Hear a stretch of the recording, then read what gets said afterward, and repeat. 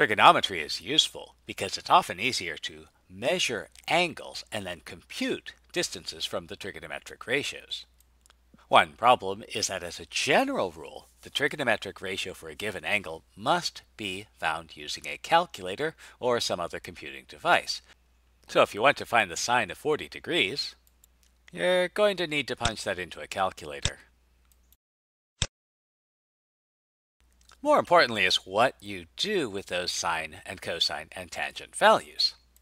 To begin with, we can talk about angles of elevation and depression. And the idea is something like this. Suppose you're walking along and you see something off in the distance.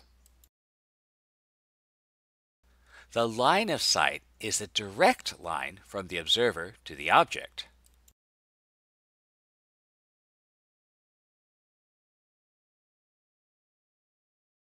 But because this is a line, we can use the line of sight as one side of an angle with the observer at the vertex. If we use a horizontal line as the other, we can define the angle of elevation or the angle of depression. For example, suppose you see an airplane flying at a height of 10 kilometers. The line of sight to the airplane has an angle of elevation of 8 degrees. How far away is the plane from the observer? So let's draw a picture. Now, the purpose of drawing a picture is not to exhibit your great artistic talents, but rather it's to keep all of this information organized. First, since the plane is at a height of 10 kilometers, the perpendicular distance from the plane to the ground is 10 kilometers. There's a few other lines that are going to be important. One is a horizontal line, and the other is the line of sight to the plane itself. This is an angle of elevation because we have to look up slightly, and that puts the plane in our field of view. Then we can look straight at the plane. The important thing here is that you have to look at the observer from the outside. So let's change our viewpoint. Let's get rid of some of the scenery. And we'll shift our viewpoint so we can see the plane and the observer simultaneously. Now, an important idea in these problems is to look for the right triangle. Now remember, height is always measured perpendicular to the ground. And since the plane is at a height of 10 kilometers, this means that the perpendicular distance from the ground to the plane is 10 kilometers.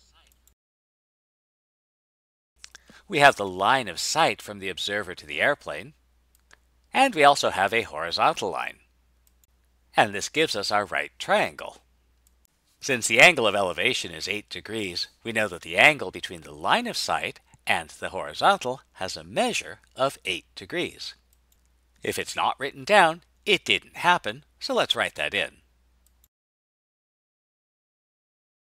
And finally, the problem asks us to find the distance from the plane to the observer. Well, that's this length here, the hypotenuse of our right triangle. We'll give it a creative name. How about x? Now we know this is a trigonometric problem for two reasons. First, it's in the section labeled trigonometry.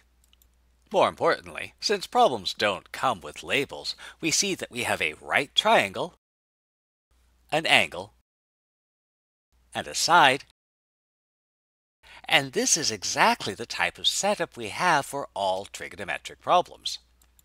Now we do need to have the lengths of all three sides, so we have x, the hypotenuse, 10, the side opposite, and we need the side adjacent, so we'll call that b, because b is the first letter in the word adjacent.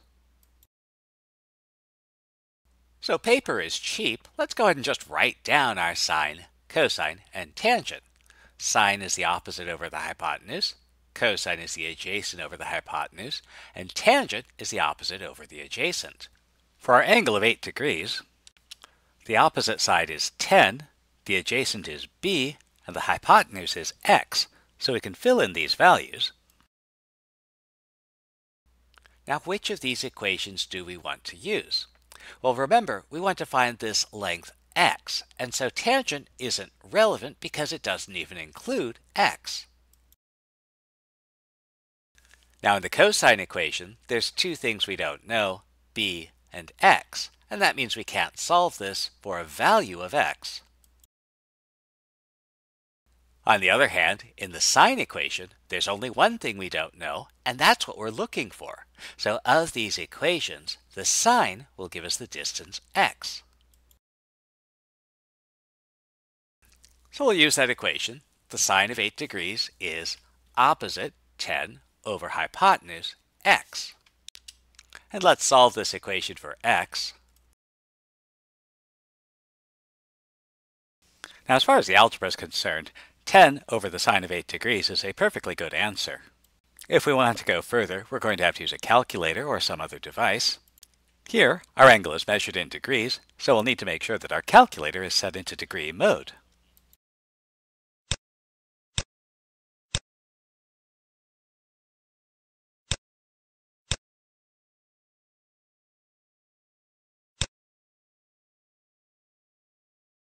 Or let's take another example. You're standing 15 meters away from a building. The angle of elevation to the top of the building is 78 degrees. How high is the building?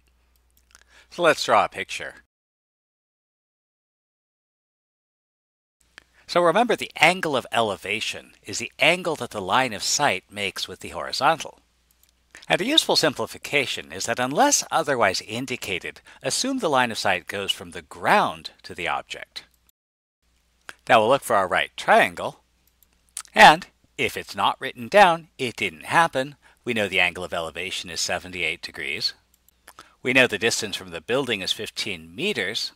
We know the distance from the building is 15 meters, and again, unless otherwise indicated, we can assume that that's the length of this line from the building to the vertex of our line of sight angle.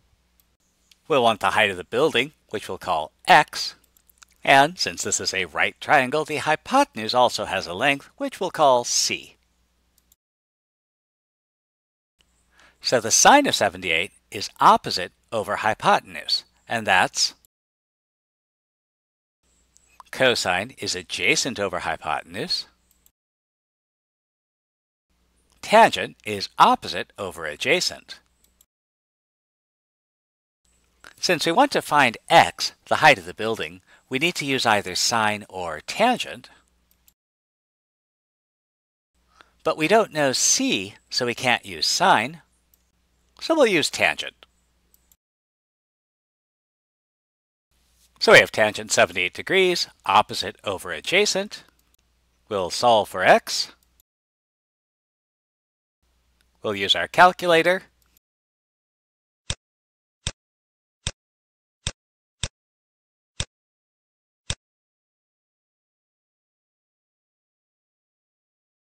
Now you should be a little suspicious of a negative answer here. And again, it's important to make sure your calculator is measuring angles the same way you are. Here, our angle is measured in degrees, but our calculator is measuring angles in radians. So we'll need to switch that.